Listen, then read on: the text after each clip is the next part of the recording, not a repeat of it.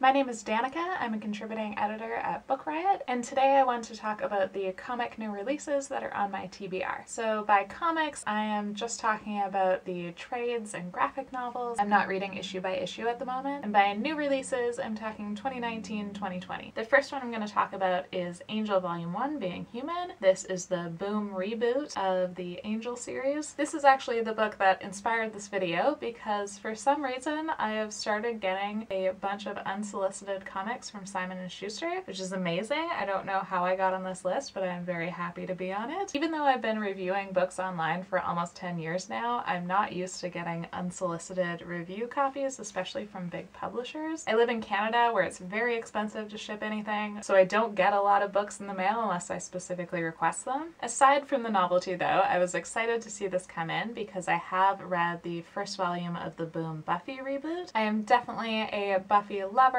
and it was a little bit weird to read the Boom reboot because they pull in characters from other seasons. It's set in our time. It's very different, and I feel like I'm still getting used to it. I'm going to keep reading the series, but it was a little bit hard to acclimate to the new series. I haven't watched a lot of Angel, and I actually didn't know it was going to be included in the Boom reboot as its own series, so I didn't know this existed. And I think because I have less of an emotional involvement in it, it'll be easier for me to get into the reboot version, so I am excited to see what this is like. In a similar vein, I also got sent Firefly the Sting. So this is about Firefly, which I also like, but it's just about the women in Firefly, so that's even better, and it's about a heist. So that is an amazing elevator pitch to me. It's about Saffron getting together all of the women on Firefly to try to pull off this diamond heist. And I'm sure you can't see it on camera, but the back has lettering just in glossy, clear letters. It looks really cool. So I love a heist story, I love all women heist stories, and these are women I'm already a fan of, so this will be exciting. So the rest of the books on this list I was not sent for review. They're just the 2019 and 2020 new releases that I have had my eye on. Let's stick with the big franchises for now and talk about Harley Quinn Breaking Glass by Mariko Tamaki. I will fully admit that I have not read a lot of superhero comics, including Batman comics. My partner's a huge fan and has a sleeve tattoo of all Batman characters, including Harley Quinn. Ever since Harley Quinn and Poison Ivy have become more canon in the Batman universe, I have, of course, become a lot more interested in this character. I also really like Mariko Tamaki as an author, so that's why I'm going to start here for my first Harley Quinn comic. This is about a teenage Harley Quinn living on the streets of Gotham City, where she is taken in by a drag queen named Mama, but they are dealing with a lot of gentrification in the city, and she has to choose how she's going to fight back. There is Ivy, who is campaigning for change, and then there is the Joker, who is taking down corporations. Obviously this is taking a lot of liberties with the characters, but because I don't have a lot of familiarity with them anyway, that's not going to matter to me. And I think I would be interested in this plotline even if it didn't have Harley Quinn in it, so I think this is a good place for me to start. Speaking of Mariko Tamaki, I have somehow still not read Laura Jean Keeps Breaking Up With Me. It was one of my most anticipated books of this year, but somehow, even though I have taken it out of the library, I haven't gotten around to actually reading it yet. This is a YA graphic novel about a toxic relationship between two girls. For some reason, I keep picking up books about queer toxic relationships. I know why. I think it's an important topic that doesn't get covered enough, and it's one that I have ample experience with, but reading these stories tends to be very painful. That probably explains why I haven't actually picked it up yet. So I expect that this will be a difficult read for me, but that it will also be really moving and memorable. I'm also interested in a book called Invisible Differences by Julie Deshaies. This was originally published in French, and the English translation is coming out in August. And this is a story about Marguerite, who is diagnosed with Asperger's as an adult, and that diagnosis really opens up her life and explains a lot of things and gives her a lot more possibilities. I love the art style, which is mostly black and white with just these little pops of color. This is also an own voices story for Asperger's, and I've been wanting to pick up more books like this because most of my knowledge about autism tends to be following people on Twitter and Tumblr, which is great, but I'd also like to pick up some books by autistic authors. Next is Everything is Beautiful and I'm Not Afraid by Yao Xiao. This is a comic I've seen some of on Autostraddle. It's about a young queer Chinese immigrant's experience in the US, about her trying to find a place in the world with her cultural identity as well as her queer identity. I really like the art style, which to me makes the main character look like a little gnome or like a a board game piece. There also seems to be this varied page layouts that can get quite abstract, so I'm really interested to see them all side by side in the collected version. A comic I have been eagerly awaiting is Stage Dreams by Melanie Gilman. Melanie Gilman is one of my favorite artists. I love As the Crow Flies, but also any of their daily comics and 24-hour comics and basically anything that they have ever written or drawn. If you're not familiar with Melanie Gilman, they use entirely pencil crayons in their illustrations and they are so detailed and beautiful. Stage Dreams is a queer western heist with Latina representation as well as trans representation, and I will read anything that they write, so I'm so excited to get my hands on this one. And then I've got 4 more that I actually know very little about, but what I do know is enough to make me definitely want to read them. The first is Bloodlust and Bonnets by Emily McGovern. The author also did the webcomic My Life as a Background Slytherin, which is very funny. This one was described in one review as a madcap paranormal Regency adventure. It has queer main characters and vampires and Lord Byron in it. This just looks really silly and fun, and it's kind of giving me My Lady's Choosing vibes in playing off romance tropes and having that sense of humor with it. Then I've got Witchlight by Jessie Zabarski. This is a queer witches comic, and I'm gonna be honest, that's about all I know about it, and that's all I need to know about it. Speaking of, I also have Mooncakes on my TBR, and this is another queer witch comic and her non-binary werewolf crush. This looks super cute and fun and light. I actually meant to read it in October and was so busy that I forgot to get to it, so I think I'll just read it outside of the Halloween season. And finally, I have Cosmo Nights by Hannah Templar. I'm just gonna read the tagline. For this ragtag band of space gays, liberation means beating the patriarchy at its own game. The premise of this reminds me of Once and Future by Amy Rose Capetta and Corey McCarthy, which I loved, and it is also kind of a neo-medieval world. Definitely has a lot of space gays, and that was one that I really loved, so I'm hoping that I will like this one just as much. So those are the 2019 and 2020 comics that I am most excited for. Obviously most of them are queer because I love reading queer books and especially queer comics. Let me know in the comments if you've read any of these and what you thought of them, and let me know what's on your TBR, what are your comic new releases that you're most excited about, and thank you for watching.